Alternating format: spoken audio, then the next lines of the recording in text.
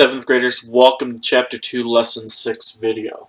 Well, in this video, we're going to be talking about sales tax, tips, and markups. So we're going to be talking about increasing the price of something based on a tax, a tip, so if you go to a restaurant when you're tipping a waiter or waitress, and markups. Our objective today is to actually solve problems that involve financial literacy. So these are things that you can actually use later on in life. So we're going to solve problems that involve taxes. We're going to solve problems that involve tip. So tipping a waiter, tipping a waitress, or tipping somebody that comes and delivers your pizza for you. And markups, when the price of something goes up. The standards we're going to be addressing is 7th grade ratios and proportions standard number 3, equivalent expressions standard 2, and standard 3. We're going to go ahead and jump right into our first example and talk about how we solve these problems. So let's see our first example. In example 1, we're going to be solving this word problem here. It says Drew wants to buy exercise equipment that costs $140. There's a sales tax that's 5.75%. What is the total cost of an equipment? So what we're going to try to think about is we're going to pay a certain price for this item. And we have to figure out what that price is. Now, we do know we're going to pay $140. Now, $140 equals 100% of the cost. So we know $140 is 100%. Well, our job is to figure out what 5% of tax is going to be and add that to the total, because a tax is something that's additional to the cost that you're paying. So when you go to a store like Walmart, or you go to a store like Kmart or Meijer or Kroger, and you buy something, sometimes you have to pay something called a sales tax. A sales tax is a tax that goes to the company or goes to whoever is marketing this for paying the tariffs and all these different things. So you pay taxes, and that is going to be added to the cost. So if something costs $140 and there's a sales tax on it, chances are it's not actually going to cost $140. It's going to cost something a little bit more. Our job is to figure out that. Now, we know that $140 is equal to 100% of the cost. Now, sales tax is something that's additional. So what we're going to do is we're actually going to add 5.75% to this cost.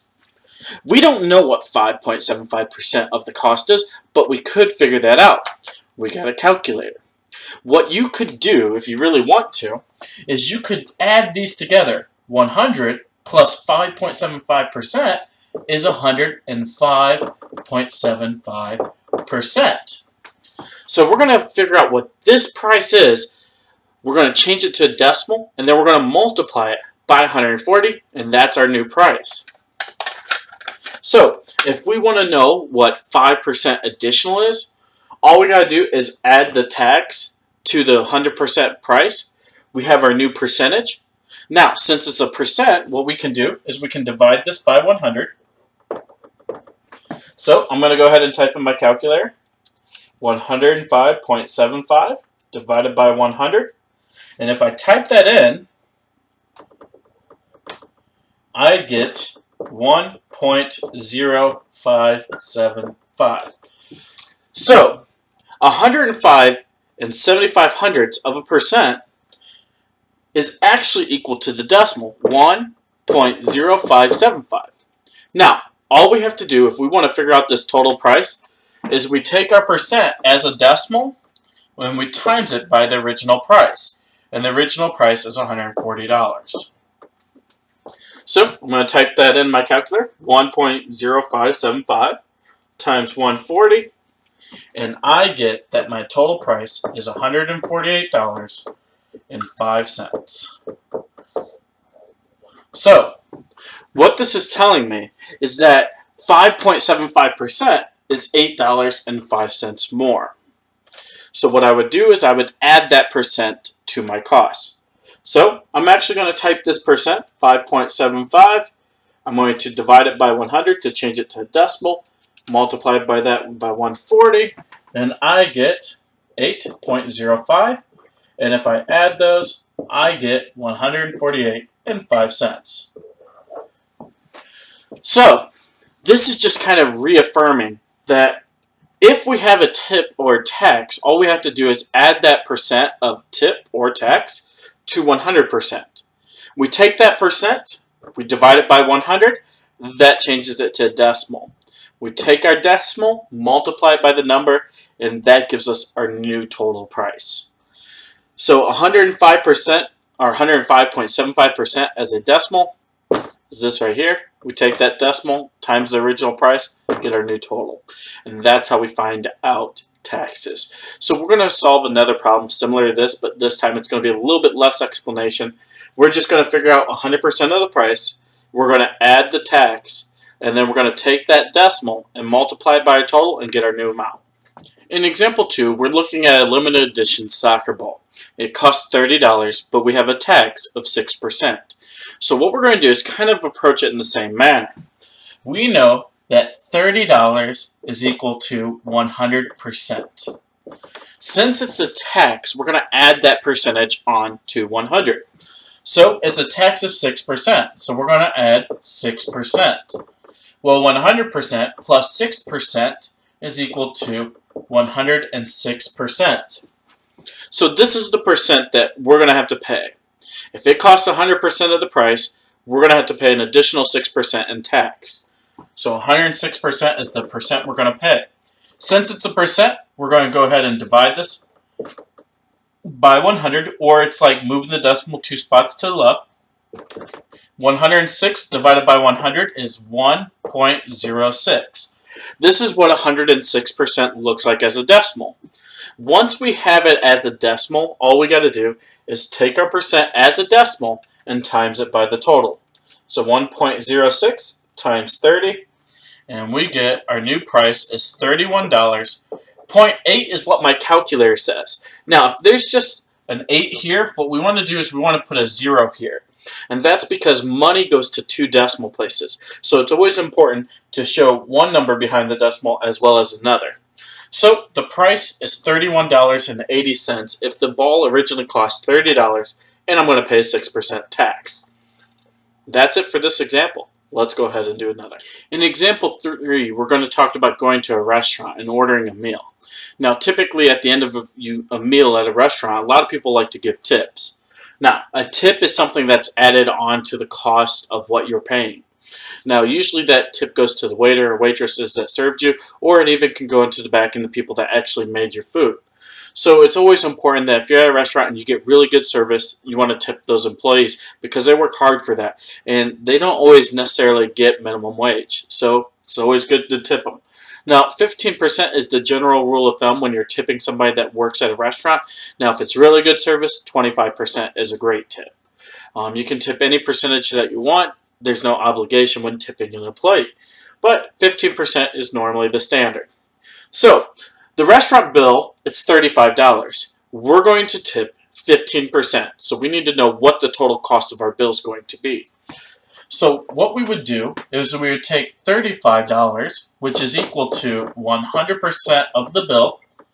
We would add our 15% tip, which means that we're really paying 115%.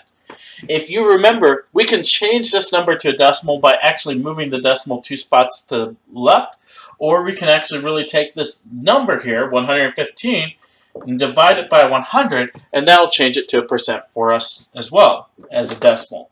Well, 115 divided by 100 is 1.15. This represents 115% as a decimal. Once we have our price of our bill as a percentage, what we need to do is we need to take this percentage and multiply it by the actual price. So 1.15 times 35 means that our bill is going to equal $40.25.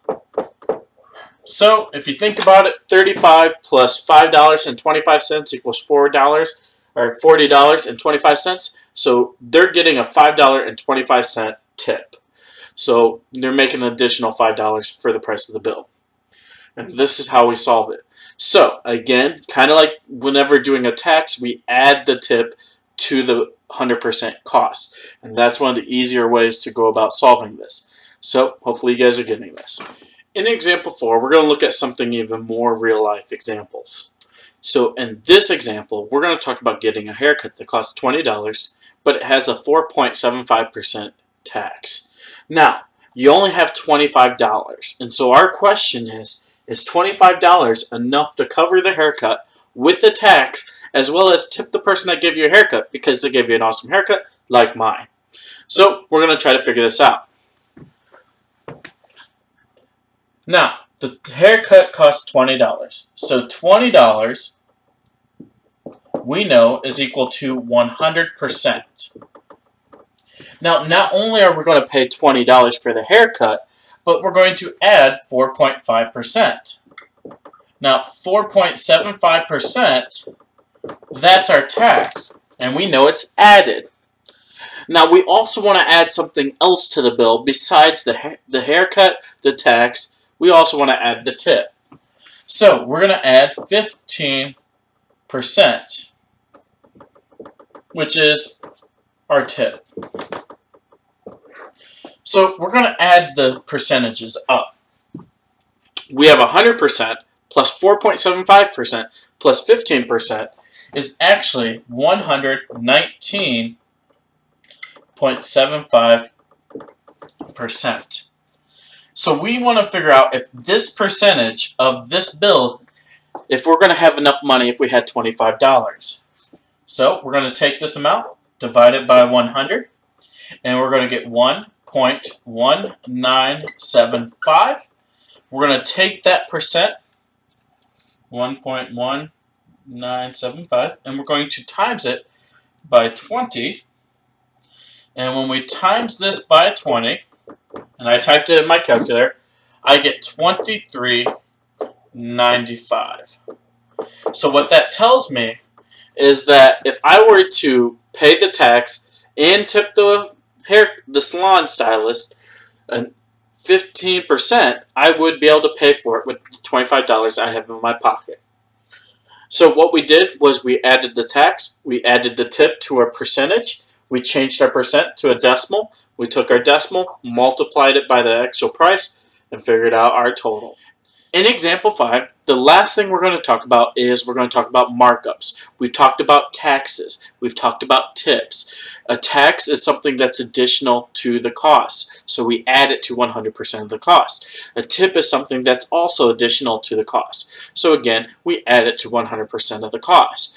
Now, the last thing we're going to talk about, which is again adding to 100% of the cost, is markups. A lot of your retailers around you probably do this all the time.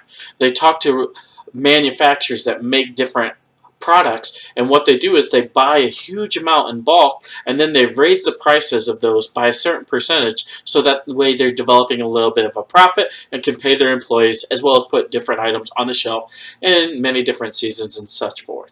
So, in example 5, it says a store pays $56 for a GPS navigation system. So they're paying $56 for a navigation system, but they're going to mark up the price by 25%. So our job is to figure out the selling price. What are they actually asking on the shelf for this price? Now, this is great. If you're ever thinking about doing a business, you talk to other manufacturers, you bring in a bunch of items, and then you raise the prices by a small percentage so you can make some extra money on that too. So, we know that $56 is equal to 100% of the price.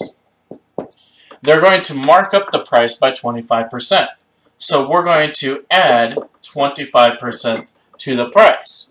Well, if it's 100% and we're adding 25%, we're really paying 125%. Well, if I take 125 divided by 100, that changes it to a decimal, which is 1.25. And now all we got to do is take our decimal and multiply that by our purchase price, and that would get our new selling price. So 1.25 times $56 equals $70. So if you know a lot about math, what they're doing is they're charging an extra $14 for this item.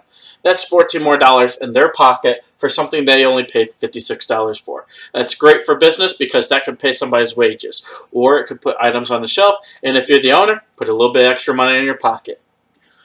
So in today's lesson, what we focused on was the ability to understand how to add a tax, add a tip, or add a markup. There's one other piece that I really didn't talk about in this lesson, and that's actually, let's say we didn't want to know the total, but we actually want to know what the markup is, or what the tip is, or what the tax is.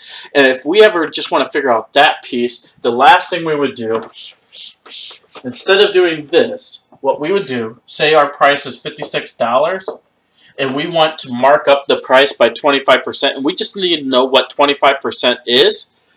All we got to do is say $56, and we're going to multiply it by the percent as a decimal. So all we have to do is take this percent, 25, divide it by 100, and we get 0.25. So we're going to multiply this by 0.25. Because that represents 25% as our tax, our markup in this case. So I'm going to type 0.25 times 56, and I get $14 is my markup. So you don't always have to add to 100% to get your total price. We know that $14 is 25% of 56. So this is how much the price is going to go up by. If we wanted to figure out the total, we could take our markup price and just add it to the original amount. 14 plus 56 equals $70, which is our selling price. So sometimes if you just want to know what the markup is, all you got to do is take your percent and times it by the whole. But if you want to figure out the total, it's best to add to 100%, change 100%, change that percentage to a decimal, and multiply by a number. That's it for today's lesson. Hopefully you liked this video. Hopefully it's not too long for you, and you guys did awesome. And I will see you on Wednesday. That's what I mean.